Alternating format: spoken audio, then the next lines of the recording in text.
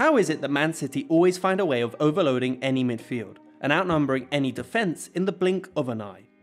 Well, that's because they're reliant on a system that first made its appearance nearly 100 years ago. A system that defies the concept of a formation. An increasingly discussed topic in football is whether formations are still an accurate way of describing a team's structure.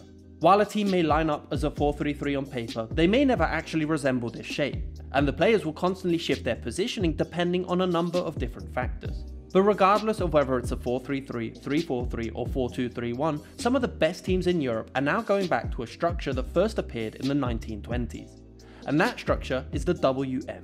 Whether it's Guardiola, Arteta or Xavi, the WM has made its way back into elite football. But its use today is completely different from its origin. And in today's video, we're going to be taking a look at why it's the perfect system for the modern game. Welcome back to Football Meta. All stats in this video are brought to you by Soccerman, an in-depth team and player analysis platform. Click the link in the description down below to get started. Now, before we take a look at how it's used today, let's first touch on the origin of the WM formation. Football has changed drastically over the past century, but the introduction of the WM formation came at a time of revolution for the sport. In the 1920s, the most common documented lineup was the 2-3-5. But a shift in the offside rule meant it was easier for the attackers to remain onside. This meant you could commit more players to the attack, while also requiring an extra defender at the back to stop this new threat. This instantly had an impact in how the game was played, with the average goals per game going from 2.6 to 3.7 the following season. After a period of trial and error, balance was found with two more central players, and thus the 3-2-2-3 was born. Games became increasingly stretched, and more fluid passing movements gave way to longer, more direct styles of play, with counterattacks and long balls taking the centre stage. Herbert Chapman's Arsenal were widely considered as the most effective at using this system, and their success with it is arguably why it became commonplace in world football. In the modern game, while the system may be similar to that of the 1920s, the philosophy behind it is completely different. The long counter-attacking nature of football in the 1930s meant that the team would often be split into two separate groups, with the 5 attacking set of players facing off against the 5 defenders. But football is no longer played like that, and modern tactics require shapes that allow teams to create overloads in specific areas of the pitch. And the WM is an excellent way of doing that. It makes it easier to understand by ignoring the separate W and M, but by linking the two with this box shape in the center. The key word to describe this system is control. It's a shape that allows teams to maintain control of the center, while also having coverage between the lines and out wide. This box is incredibly difficult to cover, as it nearly always requires the opposition to shift their defensive shape, often exposing other areas the team can quickly move down. And if they choose to ignore it, it can quickly overrun any backline. So to get a better understanding of its main advantages, let's take a look at how it works during build-up, and why it's so effective in the final third. The initial 3-2 pattern during build-up gives the team a lot of passing options. However, unless playing in a 3-4-3, it's a shape that does require some rotation for it to be formed, and depending on the manager, it can be done in a number of different ways. One of the most common methods popularized by Guardiola is through the inverted fullback moving inside, with the other 3 defenders playing in a wider position, allowing the 2 box-to-box midfielders to push up between the lines. This season, Arteta has been using this rotation frequently, with Zinchenko or Tierney moving in alongside Partey, with Xhaka and Odegaard playing in a more advanced position. Other managers such as Xavi form this box by having Gavi move inside from the left wing position, freeing up the flank for Balde to push up and act as a winger. This means Barcelona have their 4 best ball players in a more dangerous position, whilst also isolating their quicker players in a 1v1 with the opposition's fullback. However, one of the main differences in this structure compared to its origin is the use of the goalkeeper. And during the first phase of build-up, the initial 3-2 is now often formed with the goalkeeper acting as an outfield player, which gives teams an extra player in attack to work with. Here's an example from Arsenal's recent match against West Ham. The M structure formed with Ramsdale and the 2 centre-backs, with the 2 pivots being Tierney and Partey, with Xhaka and Odegaard completing the box in the centre. This means Arsenal can push their other fullback further up the pitch, stretching the midfield and looking to create gaps for central passes into the box-to-box midfielders.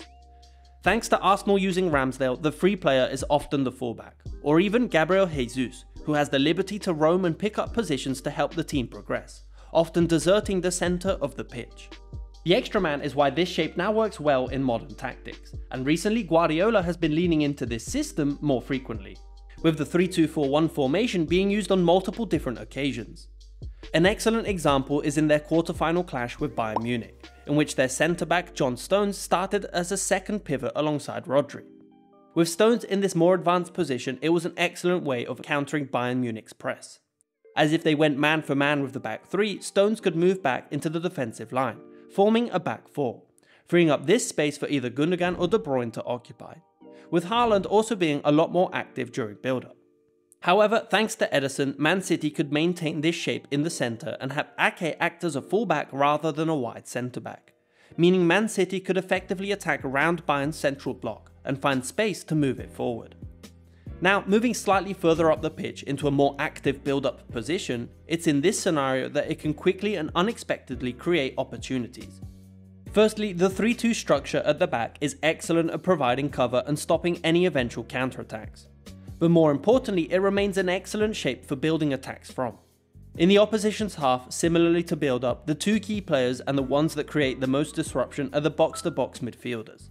Their positioning is usually not pressed on the back line, but in the space between the lines, meaning if they receive the ball, one of the defenders has to step out to intercept.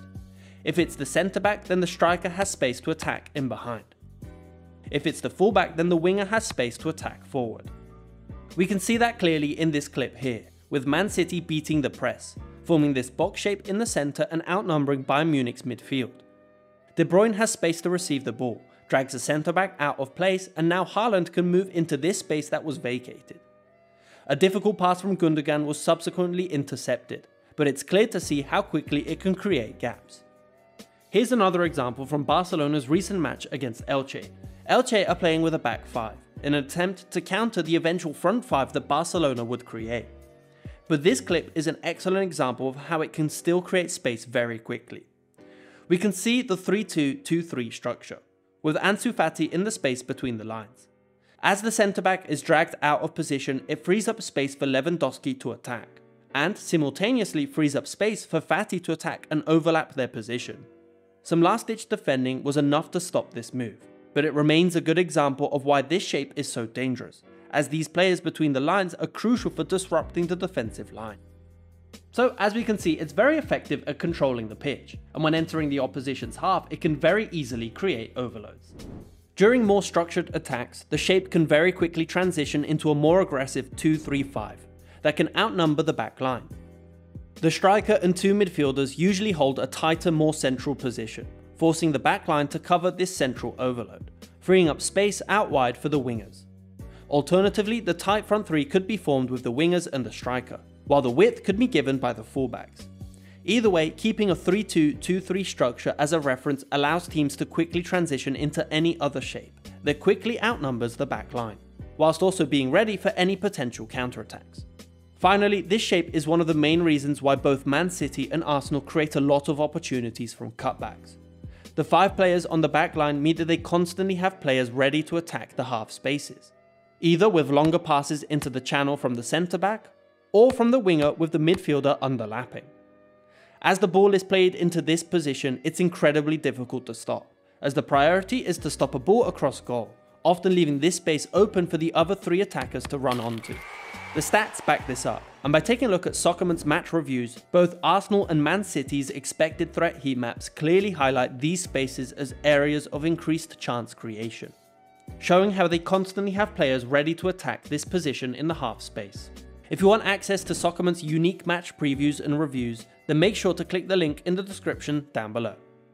And there you have it. While the game keeps developing and adapting, today's video is proof that even the oldest of tactics can find their way back into modern football.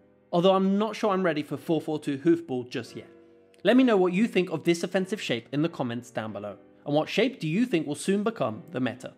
So in this video we touched on a number of different topics relating to offensive tactics, but if you want a breakdown of the best defensive tactics in the modern game, then make sure to check out this video here. As always, if you enjoy this content, then please leave a like and subscribe for more. Thanks for watching.